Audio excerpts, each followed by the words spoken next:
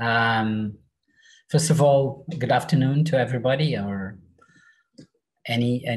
or good morning in the case of Walter. Early morning in Calgary. First of all, I would like to thank Walter again for being able to join us. It's always a pleasure, and it's an honor to have Walter Herzog talking in the Sports Sciences Conference of the FMH, of the Faculty of Human Kinetics. We were just remembering that the first time Walter came to the faculty was in 2008 for the European College of Sports Sciences, when we organized it at that time. And since then, he was a regular visit to the faculty and to our biomechanics lab, always with a great commitment and fantastic presentations and courses. It's really a pleasure always for us and for our group to be present in Walter's conferences. I think for the presentation, everybody knows that Walter is one of the top researchers in muscle mechanics, not only in the field of sports biomechanics, but in biomechanics in general, and even and it's one of the researchers that covers from macro approach to movement science to molecular and even extremely small, detailed and basic. I think that some of the works were even below molecular level, and so it's a fantastic experience to have you talk about basic muscle mechanics and particularly their applications to sports. So with not taking more time, I would like to invite Walter Herzog to start this presentation. Antonio, thank you. Did you want to say something else? No. So please take the floor. Thank you very much for the kind invitation, Antonio, and also to Duarte and Pedro for the invitation to the symposium here. It's always a great pleasure to be there, and of course, I'd love to be in Portugal in person. That would be a lot more fun. And as Antonio mentioned, I've been there several times. It's always been very good. So I was tasked to talk a little bit about basic muscle mechanics and as it applies to sport. And I'm always a bit worried when I do that because I really don't consider myself a sport biomechanist, and I've never really had any funding or applied for any funding for sport biomechanics. But then naturally, out of basic muscle mechanics, there's very often questions that are really well answered using sport applications. And I think sport very often can help you, particularly in the human environment, to help you solve some very basic problems. And hopefully I can give you with some examples a little bit an idea about how that might be working. And so the way I structure my lecture today is that I talk a little bit about the basics. That means, structure of muscle and the cross-bridge theory. And the reason why I do that is because I know not all of you are muscle mechanics people, and just to bring everybody up to a similar level and a similar understanding. And then I talk about what most people would consider the two most basic properties of skeletal muscle, the force-length relationship and the force-velocity relationship. And we'll try to show some examples directly from sport, how knowledge of the force lengths or the force-velocity relationship might actually be of great advantage to understand the sport movement or even to enhance the performance of an athlete. So let's get started with the basic muscle structure, just so we know what we are talking about. So all of you know that we have muscles in our arms and limbs and everywhere in the body. And then these muscles are made up of smaller components that we like to identify, because we can work on all these components mechanically and with our research. And so the next smaller component for an entire muscle is a fascicle, which is enveloped by some connective tissue and contains typically in a big muscle, hundreds and thousands of individual muscle fibers. And then the smaller unit here is a muscle fiber, which is a long multinucleated cell in skeletal muscle. And muscle fiber then contains these contractile organelles called myofibrils. And in a normal human fiber, you'll have about 2,000 to 5,000 of these myofibrils. And the myofibril is characterized by having sarcomeres in series. So you have one sarcomere after the other. You don't have sarcomeres in parallel.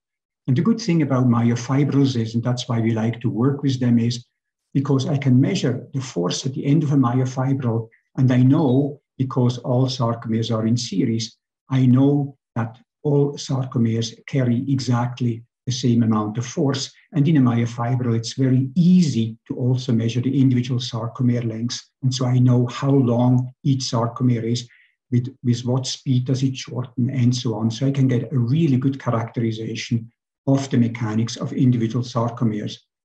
And then, of course, the sarcomere shown here, bounded by the connective tissue Z lines here, and then you have the actin filaments emanating from the Z lines.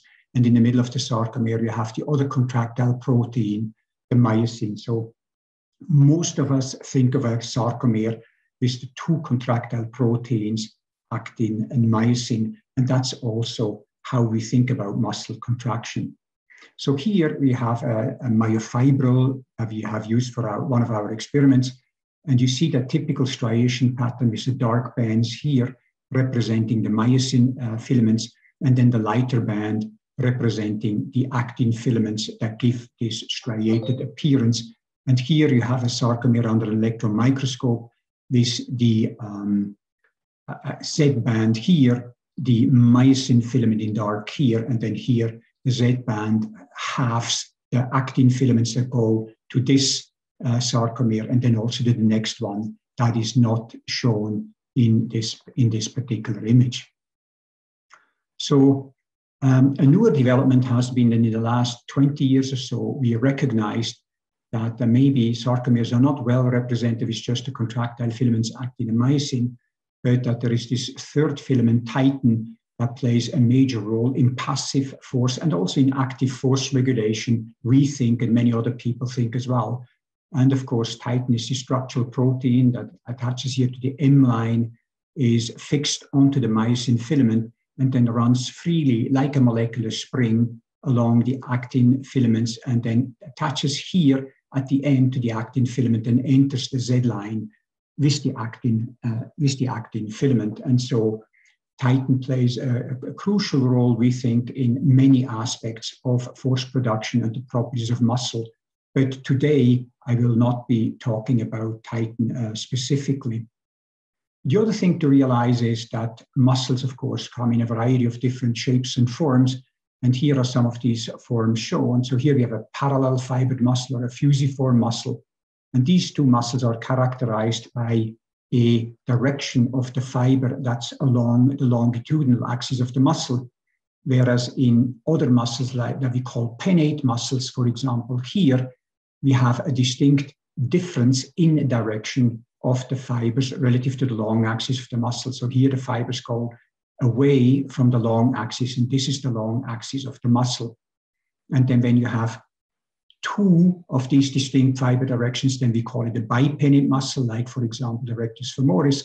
And you have multiple or more than two of these distinct fiber directions, then we call it a multipennate muscle.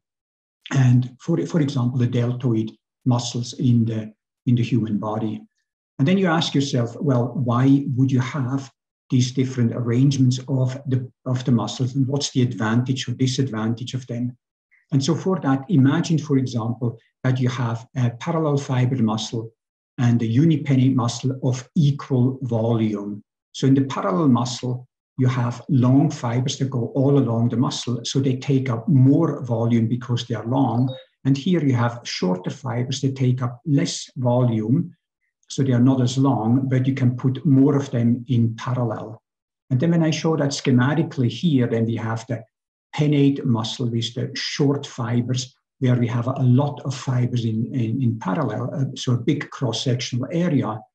And here we have the the fusiform or the parallel fiber muscle is the long fibers and the smaller cross-sectional area with equal volume, then of course the peak force, the peak isometric force, is higher in the pink muscle here in muscle number 1, because the peak force relates to the physiological cross-sectional area. Whereas here we have the longer fibers, and the long fibers relate to the excursion shown here. So this muscle would have a bigger excursion than the pink muscle. So the advantage of the parallel fiber muscle is that it has a long excursion, and of the pennate muscle is that it has a bigger force. And then you can say, well, what about the work capacity? And the work capacity we can measure by the area under the curve, and the work capacity is the same in these two muscles because the work capacity relates directly to the volume of the two muscles. So the pennate muscle is strong but has a little excursion, but the work capacity of both of them is about the same. And that's important to know when we are considering which muscles or muscle groups we are working with, for example, in an athlete or in a working situation. So how do muscles now contract? And here I will very briefly just go through the basics of the cross-bridge theory so that we understand how that works. So in 1953 and 1954, Andrew Huxley and Hugh Huxley, discovered that we have contraction of muscles and shortening of muscles through the sliding of the actin relative to the myosin filaments, as shown in this little animation here schematically.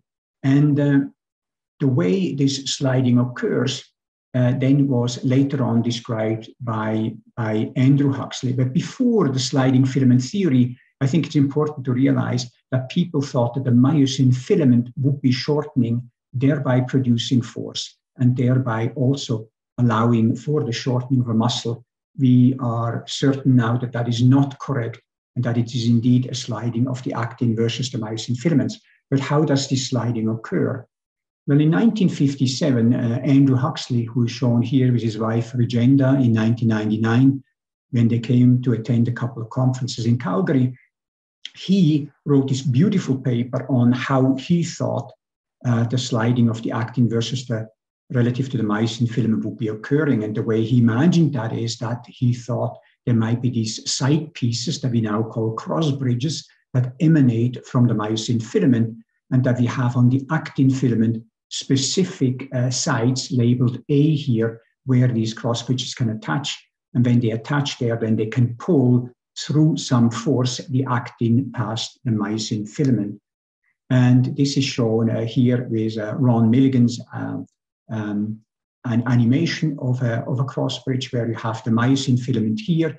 You have an elastic connector from the myosin filament to the two cross bridge heads. Here you have the actin filament, and then you see how the myosin head attaches to the actin filament, and then through a rotation of part of the myosin cross bridge head, this part that's right now, we get this movement of the actin past the myosin filament, and we know that this is all driven by the hydrolysis of adenosine triphosphate, or ATP, and in a typical cross-bridge cycle, we think that 1 ATP is used per cross-bridge cycle. And so that's how we imagine this active force production in muscle is occurring. And here I'm just showing a very simple steady-state equation that you find in most physiology textbooks. And the reason why I want to show this is not to explain the mathematics behind the cross-bridge theory, but what I want to make sure is that the cross-bridge theory is not just a cartoon representation or an animation that I showed you in the previous slide, but it's actually expressed in mathematical terms. And so you can take a muscle and put in the right parameters and say what you're doing with the muscle. For example, you stretch it or you shorten it, and then you can get a response from your mathematical model that you can test against an experiment that you're performing. So I think it's very important to realize that this is not just a cartoon, but it's a mathematical formulation, a strict formulated mathematical formulation that is based on multiple assumptions that are not necessarily trivial, but you can use this particular approach to test your experimental results. So with that in mind, let's go to the first property that I want to talk about, and that is the force-length relationship.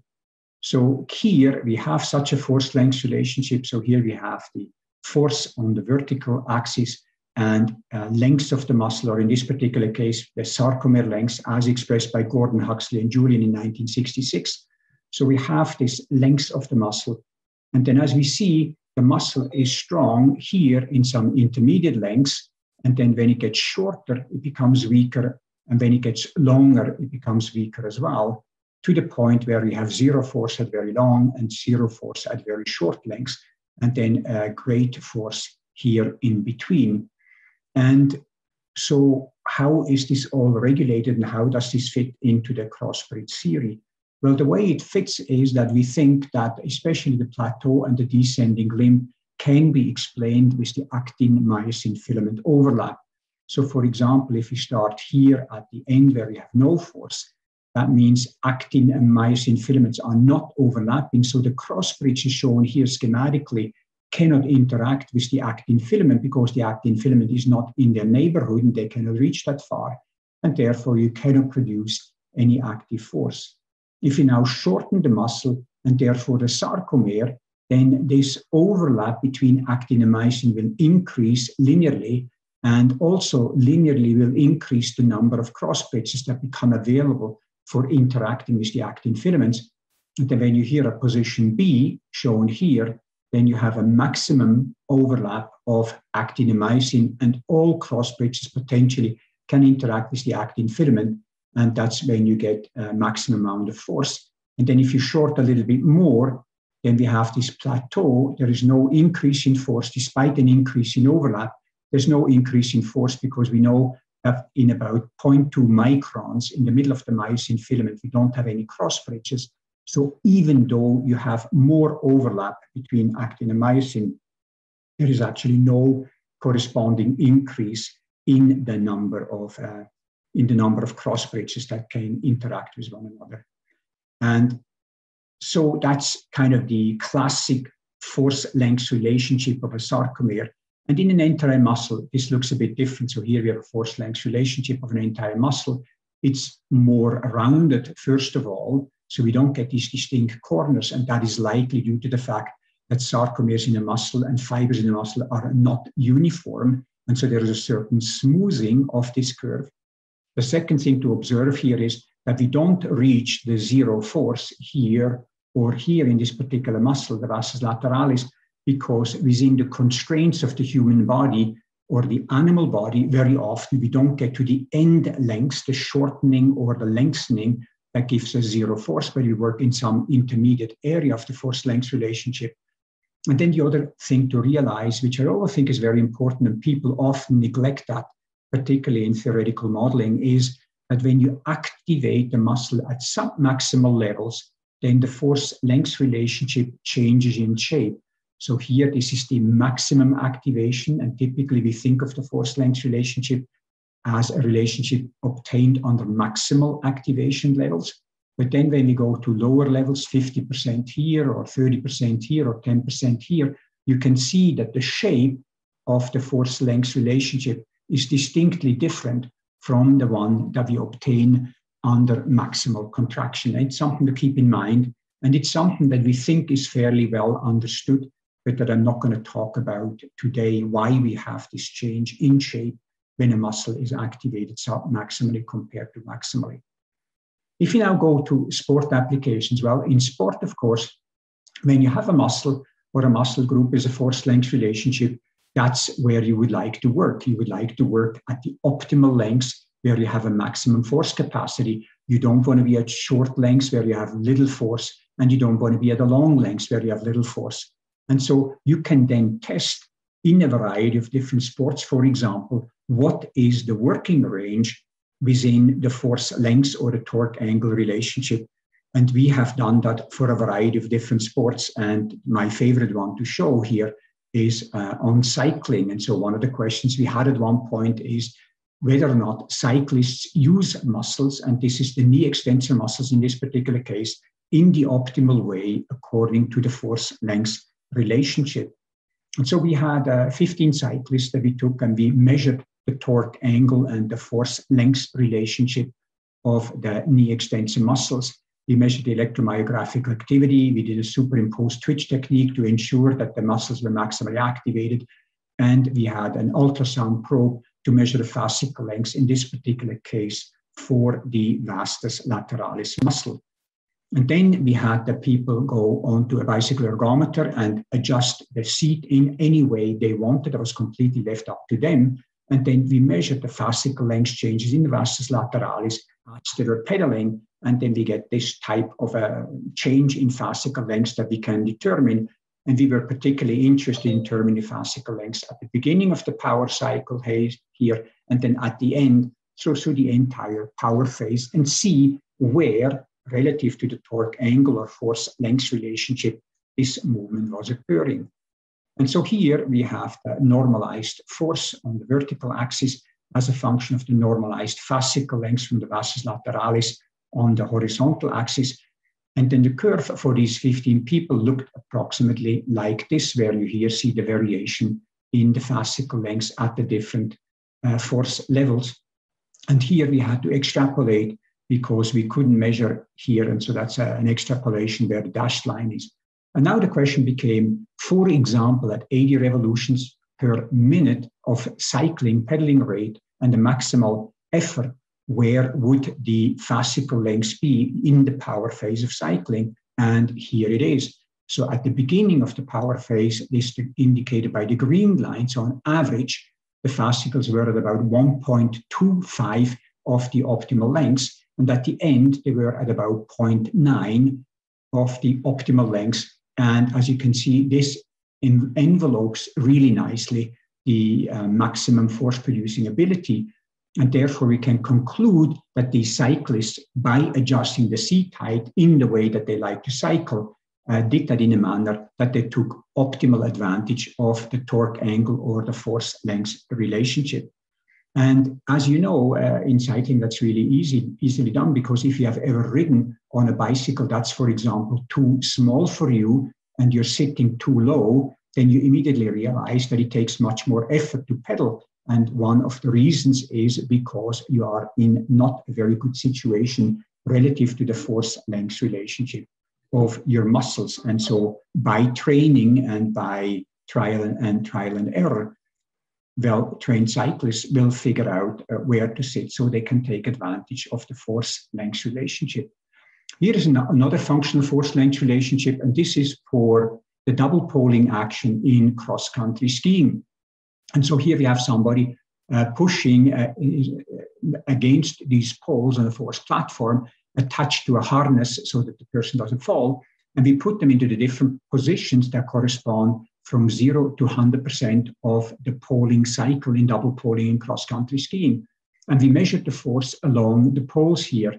And when you do that, then you are very, very strong here at the beginning. That's the white trace. You're very strong at the beginning of the poling cycle, and then you get very weak. So at the end, your force is only about 20% of the force that you have at the maximum level.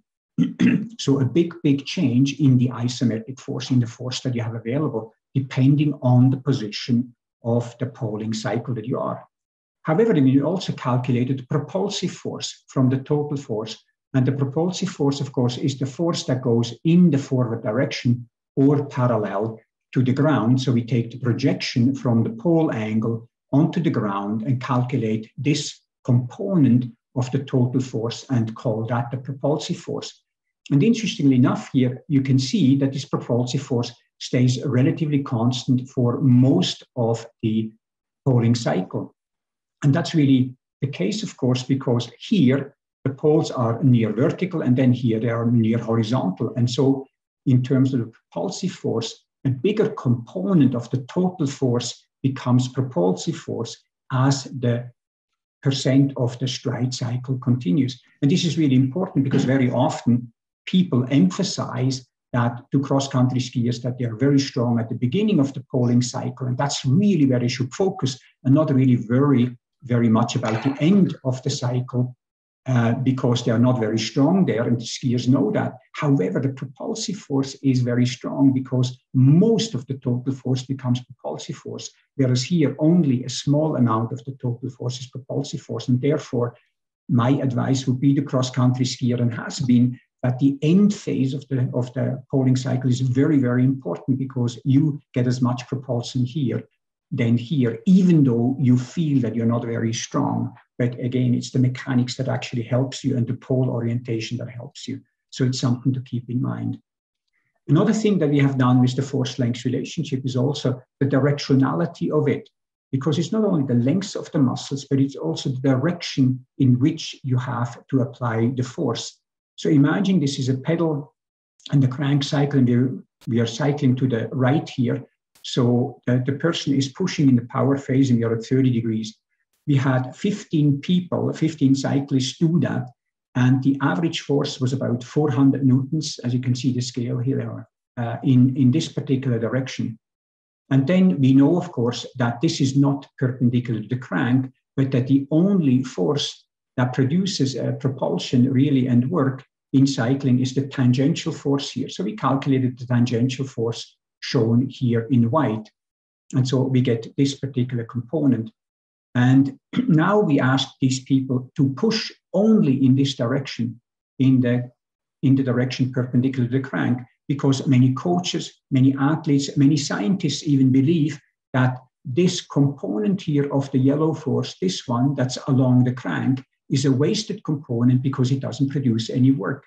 And of course, mechanically speaking, that's absolutely correct. So you're really wasting this component of the yellow force, and only the white force here is really of any use. However, if you ask people to push perpendicular to the crank, then maximal effort as well, then the force is becoming much smaller. And why is that? Because the directionality of the force application dictates what muscle synergies are available to you. And you cannot use all the major leg extensor muscles to produce this direction of a force. And since you cannot use all the muscles that are really important for cycling, it's very hard to get a big force here. So this is the maximum effort. So if I wanted to get that maximum effort with this yellow force, I only would need about 1/3 or maximally half of the yellow force that I have in the unconstrained situation, in the situations how cyclists actually pull. And I can very easily reach that force. Whereas if I try to push perpendicular, then it's very hard to reach that force. And then you can look at that in all the different configurations during the pedaling cycle, the propulsive phase. And you see that the white one is always longer than the red one. So the component of the normally applied force, the one that cyclists normally do, is always much bigger here. And here the white is bigger than the red. And here the white is bigger than the red. And here it's much bigger. And here it's much bigger. And you also see that not only does the force depend on the direction, but it also depends on the position of the leg. So here the white force is good, but here it's longer, and here it's bigger, and then it becomes smaller towards the end of the cycle again. And that's the force-length relationship at work in conjunction with the directionality. We went even a little bit further, and we asked people to push in a variety of directions. So what's the maximum force perpendicular to the crank, and then the real force that they normally would apply, and then a variety of different directions. And then you get this envelope, this force envelope, that shows not only is the force that you can exert on an instrument like a pedal in cycling, it's not only dependent on the force-length relationship and the configuration of your joint, but it depends absolutely crucially in what direction the force has to be applied. And in many situations, the power phase, applying the force perpendicular to the crank is really not very, very good. And I would always recommend to coaches and athletes and scientists forget that idea that this is a waste of effort if you push in another direction than perpendicular, because from a mechanical point of view, of course, people are right. Having a force perpendicular crank would be optimal, but the interaction of the human system with the bike system is such that this is not giving you the best performance. And so we have to think about biomechanics, but this is biomechanics and not engineering, and not just mechanics where you have a motor whose force is independent of the force direction, unfortunately. that's not the case in human athletes. So what I wanted to say here about the force-length relationship is that, first of all, it derives directly from the cross-bridge model and the cross-bridge thinking. I think it's important to realize that. And I think it's important for sports where the working range can be selected, like in cycling, for example, where you can adjust your seat height and your crank lengths and so on. So you can work where you can define where on the force-length relationship you would like to work based on how you set up your bike. And it's important for sports where the direction of force application matters. So in what position you push becomes very important. Many years ago, I did a little study on shot putting, and that's also important for the force direction, because if a good shot putter releases the shot at about 2.5 meters height and throws world record about 23 meters, then the optimal trajectory would be about 43.5 degrees of a release angle. But shot put world records are achieved by throwing the shot somewhere between 35 and 37 degrees and not 43.5 degrees. And why is that? Because at 35 or 37 degrees, the force that you can exert, the impulse that you can exert on the shot is much bigger than the one that you can exert at 43.5 degrees. And therefore, the optimal trajectory of the shot, which would be at 43.5 degrees, is not optimal because the force and the impulse that you can create in that direction, again, through the human system, through the shot putter, is not as good. And there's many, many situations in sport where athletes do something that seems mechanically not good, and people try to correct it.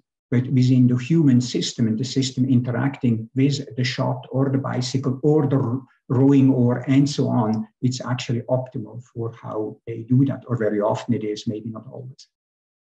So let me talk very briefly about some considerations on the force-velocity relationship.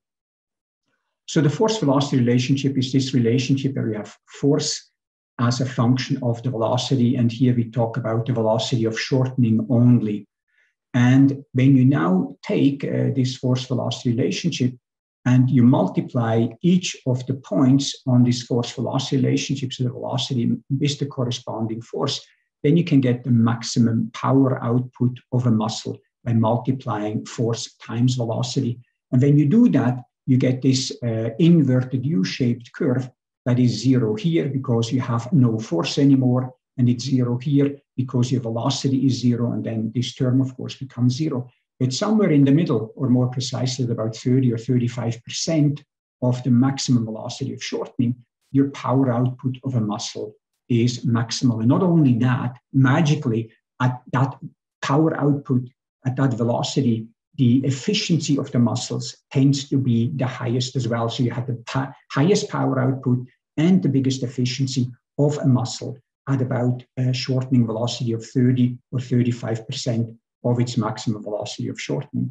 And therefore, of course, in many power sports, if this is the power-velocity relationship, in many sports that require power, you would like to work here at this optimal velocity of shortening to maximize the power output and therefore the work over a given amount of distance or the impulse over a given amount of time that you can exert.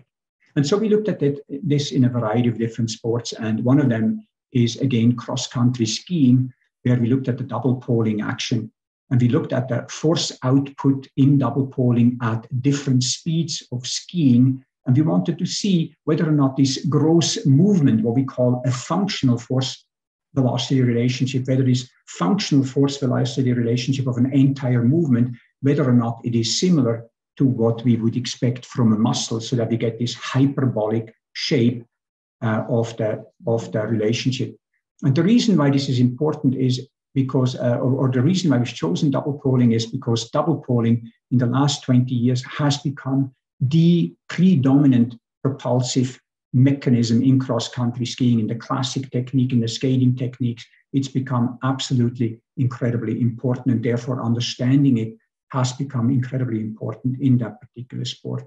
And so here we have a cross-country skier double poling, and you can see that the propulsion comes all through the poles because the skis don't have any friction and therefore you cannot apply any force there through the skis. But of course, you also see this is not only an arm and pole action, but the whole body is involved.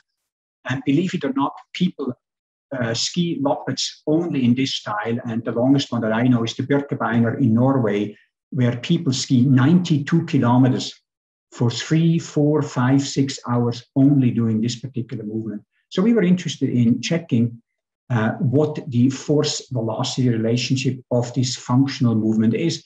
So we put people on a treadmill and had them ski at a variety of different speeds, and double poling are shown here. We measure the kinematics, we measure the forces in the poles and the electromyographical activity, and essentially everything you can think of. What I'm showing you here is the impulse rather than the force as a function of the speed of skiing for two different techniques, what we call the one skate and two skate technique in skate skiing. And it's not really important at this point what they are, but the interesting thing is that the curves are slightly different. And the other interesting thing is that they both have a slightly hyperbolic shape, like you would expect from a muscle. So this seems to be very similar to what we would expect from a muscle. If you now calculate the power output here on the vertical axis as a function of the speed of skiing, then you see that here, this data point at 18 kilometers per hour gave us the maximum power output for these elite skiers that we measured.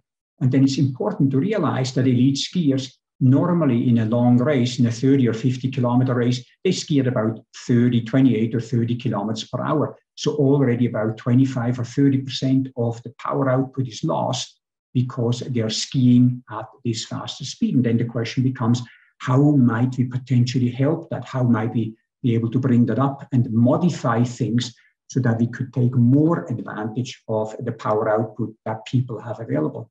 And so the one thing is you can change the technique. And as I showed, in the one skate and the two skate technique, the power curves and the force velocity curves are slightly different. And as you can see, the two skate technique gives you more power at very short, slow speeds and at very high speeds. But at intermediate speeds between about 15 and 25 kilometers per hour, the one skate technique gave these elite skiers more power output. And not only that, at these intermediate speeds, the efficiency was also better in the one skate technique compared to the two skate technique. And so when people ski slow on a very steep uphill, they'll use the two skate technique. Then when they are on a flat case where they go between 15 or 25 kilometers per hour, slight uphill, then they use the one skate technique. And then when they go really fast or in a sprint action, then they go back to the two skate technique because of the power output available to them and because of the efficiency that's associated with the power output. And then you ask yourself, well, why is that? Because they ski exactly at the same speed. Why would we get different outputs? And the simple answer is because the frequency of poling is different. So in the one skate technique, you pole on every step. And in the two skate technique, you only have a double pole action every stride. And so here, you have a poling frequency from the very slow speed of about 48 poling cycles per minute up to 75 poling cycles per minute at very fast speeds. Whereas in the two skate technique, you're much lower. You go from 32 to about 51. So at a very, very high speed, you have a poling frequency that's the same as for the one skate technique at a very slow speed. So in other words, by changing the technique that you're using, you can affect the frequency of poling, and that has an effect on the force velocity and the power velocity relationships. But not only that, there is other considerations. And one of these considerations is the pole length, because we hypothesized that if you change the pole length, that is related to the frequency of movement. So like shifting gears on a bicycle, you could use a longer or a shorter pole to have a higher or lower frequency that then would affect the force velocity relationship. And the reason for that is because we thought if you have a longer pole, then your contact phase would be longer and your recovery phase would be longer. And therefore your poling frequency would be lower. But of course, if you ski on an uphill and you need to have a certain amount of power output, then of course your impulse per cycle would have to be higher with a longer pole. That's exactly what we hypothesized. A lower frequency of movement is decreased with the metabolic cost because turning muscles on and off is really metabolically costly. So if you turn a muscle on 30 times per second or 60 times per second makes a big difference. And also the rate of force development costs you energy when you have a high rate of force development, like in a high frequency movement, that costs a lot of metabolic energy compared to when you have a relatively slow rate of force development. And therefore we thought that skiing with longer poles might be more efficient because of the lower frequency and all the associated muscle mechanical effects on efficiency that has. So we took some elite skiers from Canada, and we had them ski with their preferred pole lengths and then plus minus 5 centimeters and plus minus 10 centimeters. And they did that at a 2% incline at a velocity that was just below their anaerobic threshold. And here we have the contact time as a function of the pole lengths. And as you can see, as expected, when the pole length gets longer, then we have this trend of an increasing contact time, which is exactly what you would expect.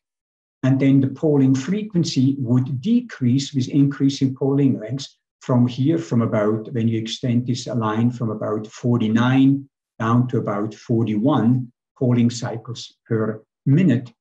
And that then, of course, requires that the propulsive impulse is higher with the longer poles, because the total impulse that you need to give to the skiers on a two degree uphill would be the same. So if you have less cycles, then the individual cycle needs to have a higher propulsive force. And then the question becomes, what is now better? What is more efficient? When you have a high propulsion, a high impulse, and a lower frequency, or a low impulse and a higher frequency. And as we expected, the longer poles are more efficient. So here we have the oxygen uptake for this given speed of skiing, and it clearly has a downhill slope that's highly statistically significant. So longer poles allow for a more efficient skiing. And so then the question, of course, is why do people not do that? But here's the conclusion. Increasing pole length is associated with decreased cost of transport and an increased efficiency. And that's likely due to the decreased activation, deactivation requirements, and the decreased rate of force development with the long poles compared to the short poles. And therefore, the increased metabolic demand that you have due to the increased impulse per cycle is more than offset by the slower movement frequency with the long poles compared to the short poles. And as I mentioned before, why not use super long poles? And of course, somebody had that idea. Gunde Svan, the Olympic gold medal winner in 1988 in the 50 kilometer, he came to the World Championships in 1985 in Seefeld with only one pole that was really long in a classic race.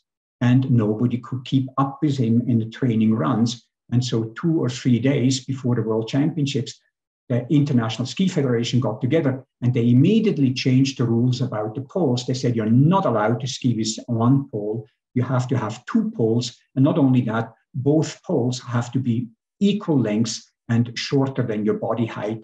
And that's where the rules came from about pole lengths in cross-country skiing. And as many of you know, in October 2017, the pole length was further restricted in classic skiing to 83%. So disadvantaging skiers in using the double pole action really in an efficient way and using the poles in the most efficient way. But there are certain technical reasons why the International Ski Federation did not allow that. But anyway, like in many sports, they don't allow you to do it the fastest possible way by imposing rules, which of course happens in javelin throwing, in swimming, in many sports. That happens where the performance of athletes are restricted by the rules of the game. So anyway, what I wanted to say here about the force-velocity relationship is that the maximal power output occurs at about 35% of the maximum velocity of shortening, and that the functional force-velocity relationship looks very similar or has a similar characteristic in cross-country skiing, double poling, like in a single muscle. And many other people have done this in other sports as well. And so have we, for example, in cycling. Here's a very old paper from Tony Sargent in Cycling 1981, where he shows this very nice relationship between the pedaling rate shown here. So pedaling rate is high here and low there. And here is the crank torque that can be produced. And when the pedaling rate is really high, then the crank torque is really low. And when the pedaling rate is low, then the crank torque is really high. And then somewhere in the middle here, you have an optimal length. And some of these functional force velocity relationships, like in cycling, have been shown to be more linear rather than hyperbolic, like the one that I showed you and the one that we normally expect from a muscle. So I'm going to come to the end of my talk here. What did I want to talk about today? Well, I wanted to give an idea about the structure of muscle and how the structure of muscle and how fibers are incorporated into a volume of muscle is very important in the characteristics, in how much force it can produce, how much the excursion is, and what the work capacity of the muscle is. I also talked about the force length and the force velocity relationship and wanted to show how they depend on the cross-bridge theory and how these are related and how these properties are important in understanding. The muscle properties, they affect the capacity to produce muscle force. And that's incredibly important, I think, in many sports where you can use this distinctly to your advantage. So you know what the force lengths, you know what the force velocity properties of muscles are, and then you use them to your advantage by supplying longer poles to skiers, by having people pedal at a different frequency, by not having them push the pedal perpendicular to crank, and many, many other examples. The interesting thing, and this is my last sentence here that I wanted to get across, the interesting thing to me always is that there is a lot of people doing muscle mechanics research, and there's a lot of people doing sport biomechanics research, but there's very few people looking at muscle mechanics in the context of sport. And I always try to encourage young people and that start their career to maybe consider doing that more than it is done now. Look at muscle mechanics in the context of sport, because I think you can learn a lot, and I think it's going to be tremendously useful for sport applications as well. So with this, I would like to thank Antonio, Duarte, and Pedro once more. Thank you for having me, and I'd be happy to answer any questions that you may have. Thank you very much.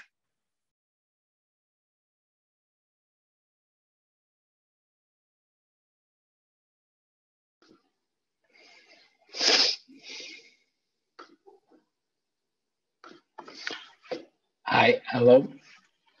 Hello. Well, thank you very much also for the quite interesting presentation. We have some questions from the audience. So Jose Praia asked you about your study on the force length in cycling. Why not include force length pedal rotation starting at 210 degrees till 330 degrees? So why not include the recovery phase as well? Yeah, exactly. Yeah, I guess we have actually measured it, the fascicle length for the entire duration of the crank cycle. But in this particular study, we looked at fascicle length changes and electromyographical activities and tried to estimate forces from that for the power phase, for the extensor muscle, the hip extensors, knee extensors, and the plantar flexor muscles. And so in the recovery phase, the muscles that we are looking at were essentially quiescent, and they were not activated. And so they would just go through the normal fascicle length changes that they were. But in the recovery phase, the vastus lateralis, for example, is turned off, not producing any force. And we were primarily interested in what happens to the muscle when they contribute actively to the power phase. That's why we didn't well, we actually looked at them at that phase as well, but that's why I didn't talk about it.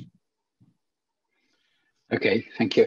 I was to all the people that are listening, if you want to place any question, please use the chat, and we will quickly address your questions and ask Walter about it. Concerning the presentation you made, and one of the areas where a lot of people that are on the assisting or are interested is in adaptation to strength training, for instance. And one of the issues that we discuss several times already, even when you give us some help on work that one of our PhD students and colleagues did, is how do muscle adapt to different types of training. And in case in cycling, if you remember, we had a study comparing sprinters and elite cyclists, and we find out that it looks like that the different type of muscle excursion is associated with an adaptation in fascicle length, at least when we study that. So, and it's still a big discussion on how muscle and tendon adapts to the different types of training, varying excursion, training at different speeds, and particularly I saw that you had some ideas on stretching, shortening cycle. And can you elaborate a little bit on that, and probably on this last idea of the stretching, shortening cycle? Sometimes people make a confusion between the force enhancement or the stretching, shortening cycle with force enhancement, with lengthening on the time history dependent result. So can you chat a little bit about both ideas of the muscle adaptation to different types of strength training and training itself, and also how the specific issue of force enhancement with lengthening it's a difficult subject to introduce when we look at sports, but can you elaborate a little bit on that at your discretion? Yeah, no, I'm going to a very long question. I'm going to try to be short, but let me talk about adaptation first. I think most people would agree that muscles are very good at adapting to what they are asked to do. And on several studies that we have done, I guess the very, very first one was between runners and cyclists. We showed fairly convincingly, I think, that they have very different knee extensor muscles. We look very particularly at the rectus femoris there.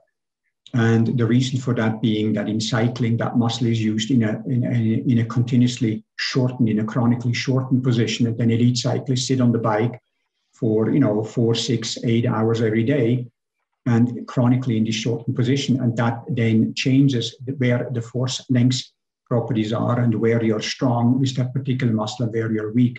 And the runners are the other way around. And we have also looked at volleyball players and dancers and swimmers and the adaptations in muscles. And it's quite clear that muscles adapt to the requirements that are put on them. And that's why I always like to say, because then always people ask me, well, what about triathletes that run and cycle and swim?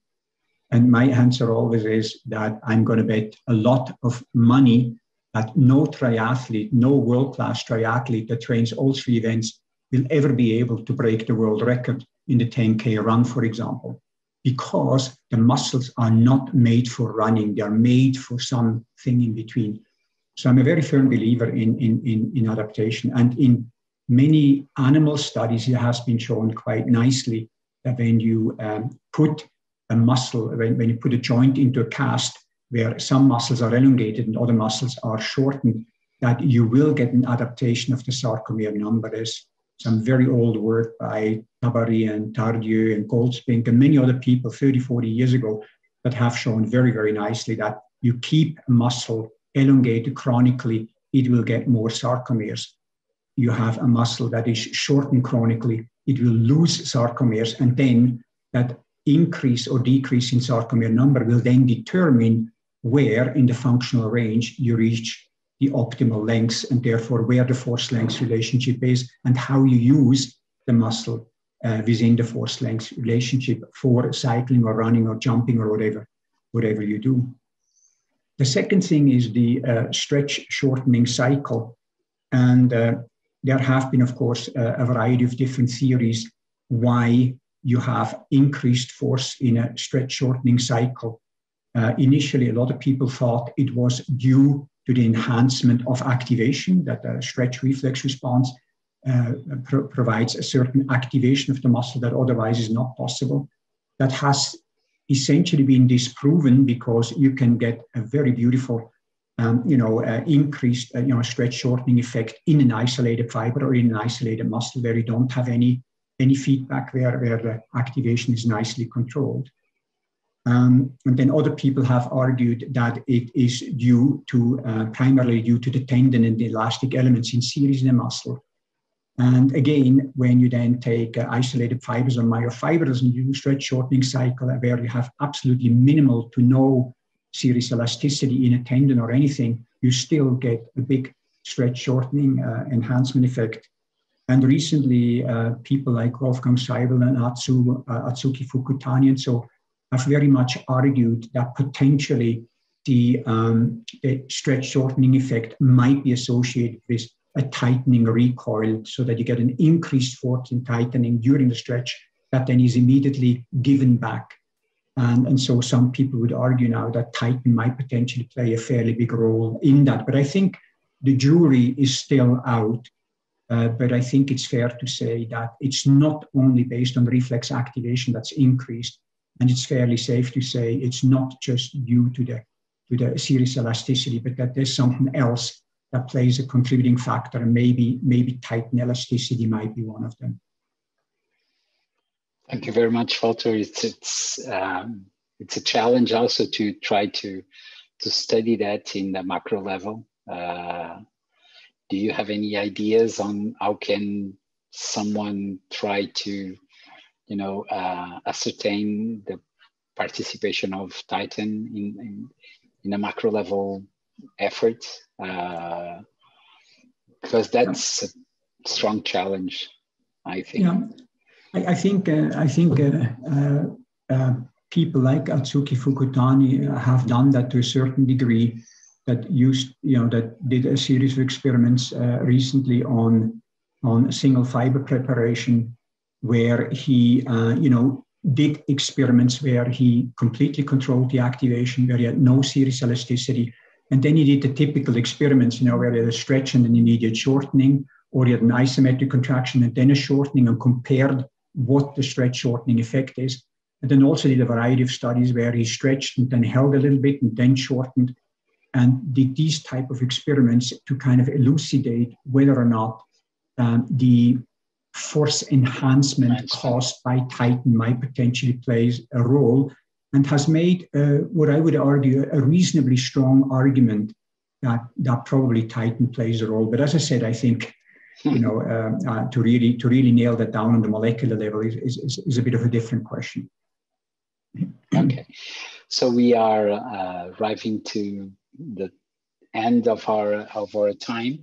I would like to thank you very much, Walter, for a very interesting and very clear presentation, like always. One of the things that I admire most is the absolutely clarity of your presentations, even when you talk about very complex subjects. So thank you very much. Thank you, Antonio. It was a pleasure. Thank you as well, Pedro. Thank you.